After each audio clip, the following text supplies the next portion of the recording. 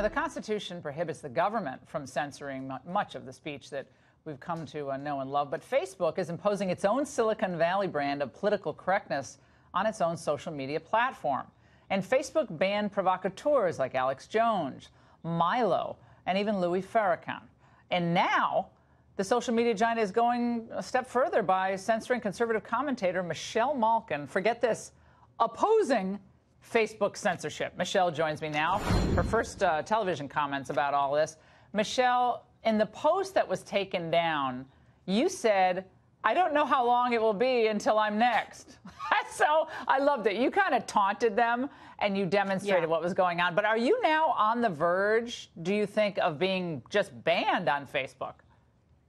Yeah, I think a lot of us are. And I think there's a commonality among many of the people who are being targeted on Facebook and on Twitter, on social media. I even have to worry about my own website at michellemalkin.com, which is hosted by WordPress, which is now going after people based on their ideological viewpoints.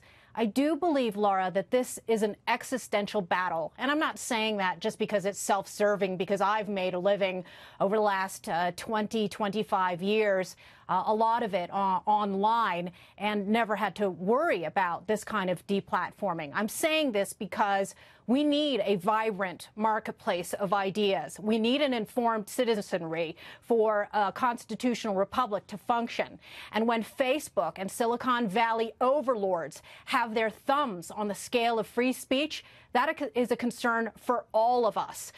Look, there's a lot of people who've been deplatformed that folks out there might be uncomfortable with. But all I did that caused Facebook to censor me, Laura, was simply stand up for a couple of my friends, Laura Loomer and Gavin McInnes. And now even I, using my Facebook platform that has 2.1 million followers, cannot even mention their names without being accused of violating the quote-unquote community standards of Facebook.